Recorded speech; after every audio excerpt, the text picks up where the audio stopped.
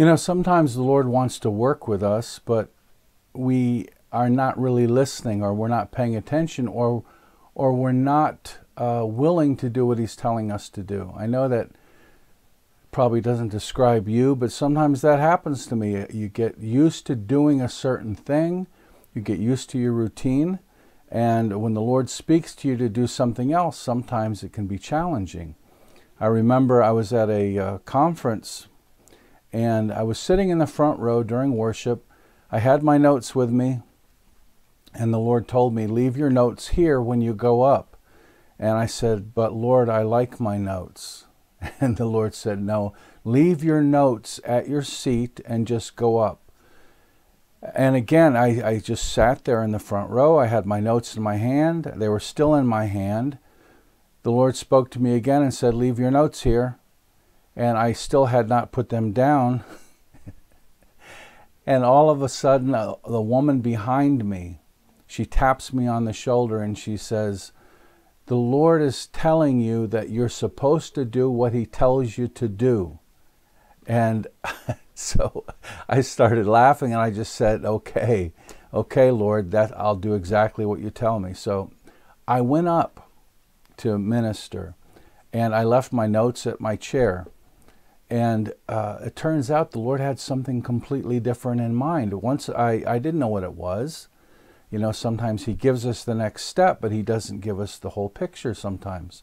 And so as I stood there in the pulpit wondering what comes next, the Lord tells me that He wants to give everyone attending a sword. He wants to give people a sword with which to do battle. And so I just explained this to people. And I asked them to line up. Now, I didn't know what this was going to look like. I'm just listening to what He's telling me and then stepping forward. I didn't see the angel with the swords until I had everyone lined up and it was time to pass them out. So then I turned and I looked to my left, and there was an angel standing there, and he had a sword, and he handed it to me. And so I handed it to the first person. And I just explained, just accept this by faith, because most of them could not see what I was seeing, but I told them to accept it by faith. And as we moved down the line, the angel would hand me a sword, I would hand it to the person. The angel would hand me another sword, I would hand it to the next person, and we went down the line. There was probably maybe 200 people in the line. And so I felt really good about following the Lord's instruction. It was powerful. People were visibly affected because many times people have needs, and they need to know that God is hearing their cries and that God is equipping them for what He wants to do, and for the needs that they have, that God is concerned. They need to know it in a real way. And this did that. So I was very happy that I finally obeyed God's voice. But when I went back to go sit down, the woman behind me, again, she said, you're not going to believe this. I want to show you what I wrote in my journal this morning. We came early to pray over the place, and I want to read what I saw.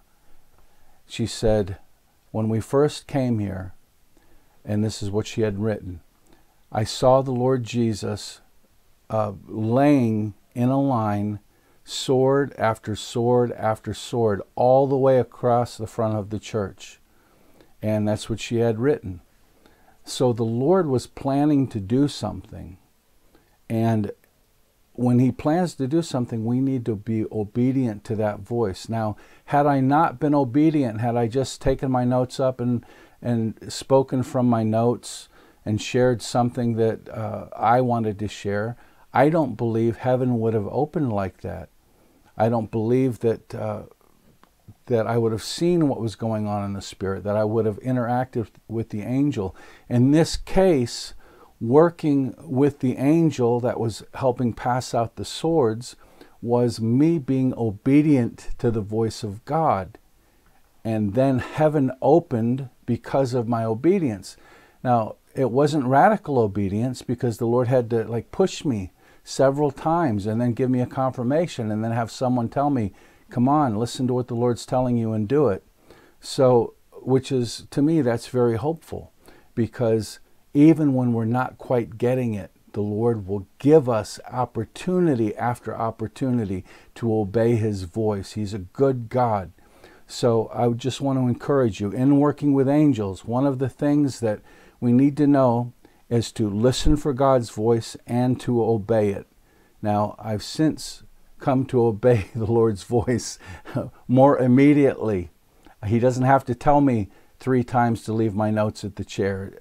Now, if He just tells me to do it, then I will do it. But He's a good God. He wants us to obey His voice so that the things of heaven are manifest in us and through us as we go, as we minister, as we do the work of the gospel in the kingdom. So that's what working with angels looked like in this particular case. Obedience is better than sacrifice. God bless you, and I hope this little testimony blesses you.